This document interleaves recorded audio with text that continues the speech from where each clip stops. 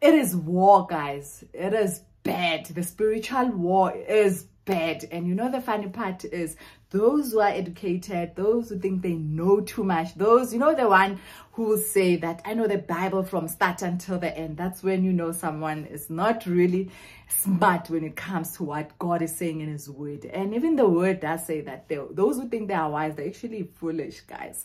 Welcome to my channel. My name is Lindy Sherry's.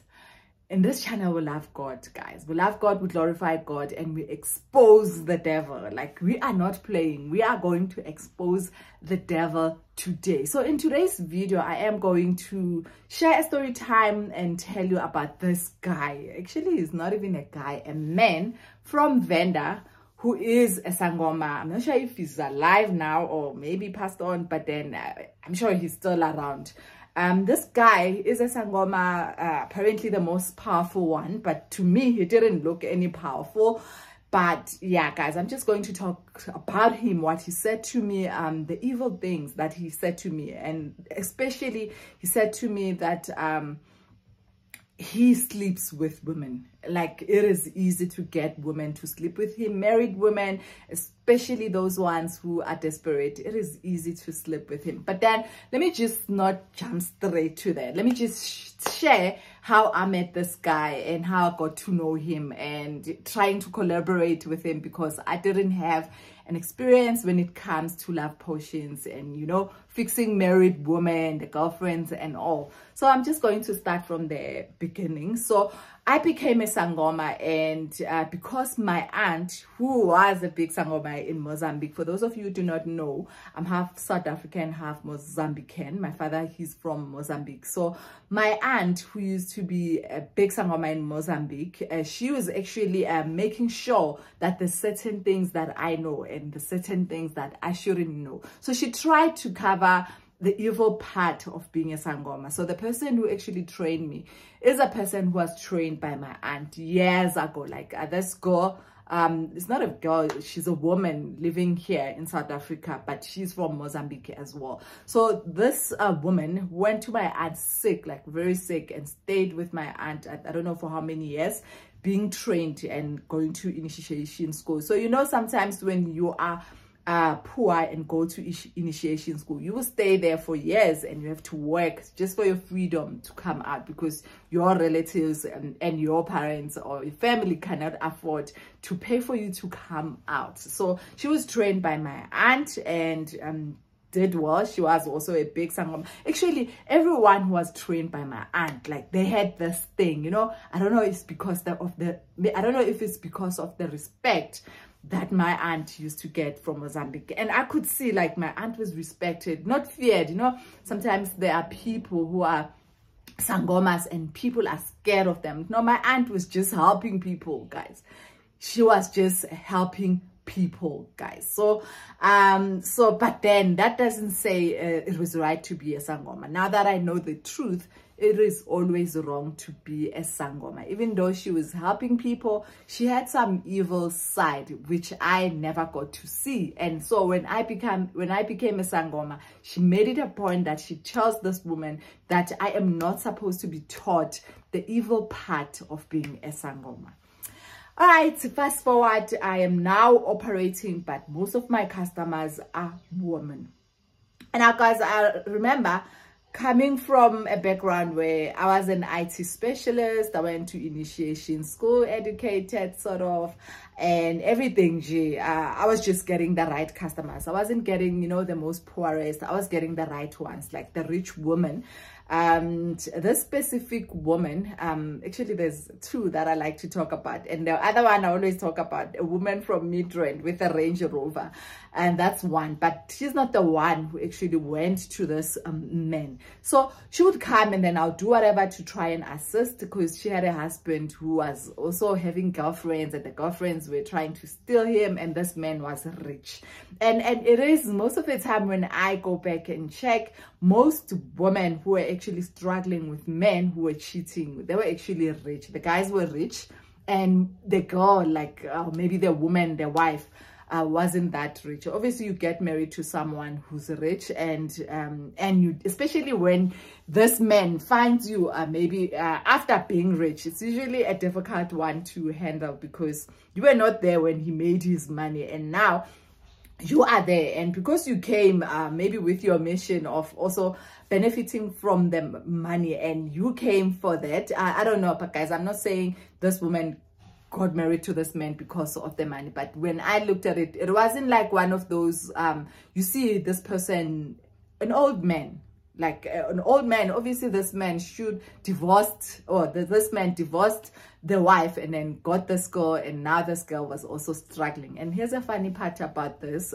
most girls will try and steal their husband, and you were not there when this wealth was created, and now you are there and suffering and expecting to be the only girl. So she would come to me constantly, guys, constantly trying different ways, and sometimes this man will come back and be a good man, and then all of a sudden gone. He will like go back to the girlfriend, and not just one girlfriend, a lot of girlfriends. So it got to a point where I said, you know what, let me just go and find someone who specializes on this, because I was never taught how to deal with love potions, you know, anything to make your husband stay at home. So as I asked around, I asked my friend, and then she said, no, there's a man who stays, we call it MA7 in Ivory Park, and we can go there and we can find out from him. Maybe this man will train you and give you the right muti that you should use. Yo, guys, I went there, and this man, you know, when someone is poor, you know, like I don't know if he was dirty or poor, but then he's from Venda, staying alone in that house.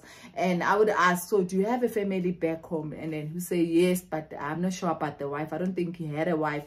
And this guy was a Sangoma. You go to his room, you just see a pot there, and then so many scary things in that room. And then I just asked him that, you know what, I want you to train me how to deal with these women, like the love potions, making sure that their husbands, like, then he's like, you know, you came to the right place. I am going to teach you everything that you need to know. So the arrangement was, I am going to pay him, and then he's going to teach me. And I don't remember like really getting like a lesson on what to do. He would share bits and pieces and say, go buy this and mix with this from Joburg, and then I'll go and buy that. And I was expecting, now I was in deep, like, you know, when you are deep now, you do not really care about, you know, what's good and what's right. I wasn't like a witch where I'm doing things differently, like maybe wishing bad things on people. But when someone comes for consultation and says my husband is leaving, then I'll try and assist that person. And then it got to a point one day, and then we were sitting, and then he said to me,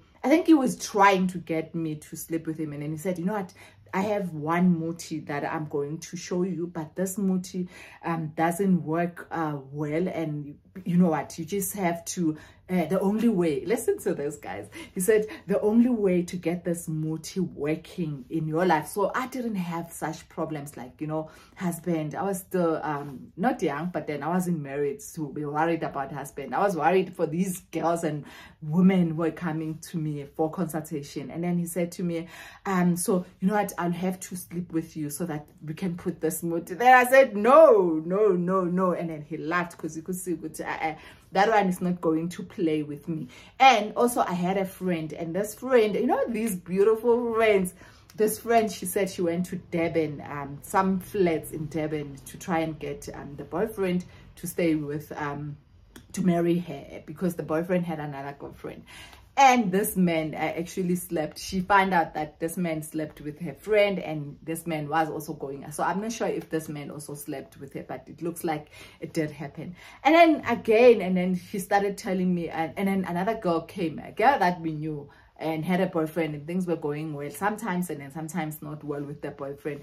And then the girl came, and then he said to me, actually the girl passed or something like that. And then she said to me, you know, that one, I slept with her, and I told her that I need to put the muti in her, so that when the boyfriend sleeps with her, and then that way this boy will never leave her again. And we could see that this guy was true, like too attached to this girl, but he would have those moments where he would go and cheat. And I was like, what? And then he's like, no, I do that to most women. When they come here, they're desperate. Like, you know, when you're crying, you tried everything to make your husband stay at home. You are now at that level where you are so desperate, you would do anything, even if, and it's so sad and scary, because at that time, that woman, even if you can say something like go kill or go, you know what, like they'll even say, no, you can kill her. Like there's one woman, actually my friend, the one who wanted that not a married man, the boyfriend who was having other girlfriends, and she said to me, you know what, at this point I am so tired, even this girl die. So you see, it gets to that point where you like, even people don't care anymore. They just want to win the fight at all costs, especially to do with a man when you are in love with someone. Guys, don't be in love to a point where you even want someone to die. But these women are like that. Like these girlfriends, when they want your house, they want your house. When they want your husband, they want your husband. They do not care about your kids. They do not care about how many years you got married. They do not care about that. They just want what they want. And they will go to any extreme measures just to make sure that they get the husband. And then this guy said to me, no, it's easy. They're already crying. They're already desperate. And then I'll just say, you see this Muti, I can give you this Muti, but then I'll have to put it inside you, and I cannot put it using my hands. I cannot put it using a spatula or something like a guy. No, I have to put it on my, you know, and then push it inside you, because the power in me will be transferred, and this power and that Muti will go and attract your husband, and your husband will not leave again. And guys, many women fell for that trap. Many women fell for that trap, guys. So be careful, guys. Don't go. If your husband decides to leave you, one day you will reap those rewards. Every action has a consequence, and it might not happen this year, it might not happen in future, or maybe you are blocking yourself. You could have found someone who loves you, but because you are stuck to this man who is busy treating you bad, find help. But then if the help doesn't work, like that help shouldn't be a Sangoma. I mean, try the family, try therapy, try different ways, pray, but do not go to a Sangoma, and you will be desperate and you will pay anything. This woman will pay anything. With the Range Rover woman, I don't know if I told you guys that, I got to a point where I was just charging higher and higher because she was desperate. She kept believing that I was going to help her. And even when I started like preparing to become a Sangoma, and I prayed to God and said, God, if anyone comes today, I'm not going to like help them. And when she came, the same woman, the Range Rover woman from Midrand, when she came, I said, not, I'm no longer a Sangoma. I am in a journey of praying and asking God to help me. So I'm not going to open that room. She was begging me, saying, just for the last time, because every time she came, the husband would like coming back. But when I say, but the husband didn't come back, when I say nothing is permanent when it comes to going to Sangomas, I mean that she kept coming, she kept paying me money, and if she's not the one that I took to the venda man, but there is another one which I took to him, and I'm sure that this man probably did sleep with that woman. So guys, I just want you to be careful. Do not go to Sangomas. When I say do not go to Sangomas, I mean it. Rather, let everything go, like, you know, let it play the way God has planned it, and everything happens for a reason. Sometimes it's just for a person to learn. So if you are going to try and be like God and try and fix things, those things are going to work temporary. So yeah, guys, this is what I wanted to share. I hope you are good, and I hope you are continuing praying. It is a war out there. We are fighting spiritual war, and we can only win with praying, reading our Bible, and also trusting and having hope in God and having faith in God. Thank you so much for watching, and guys, pray.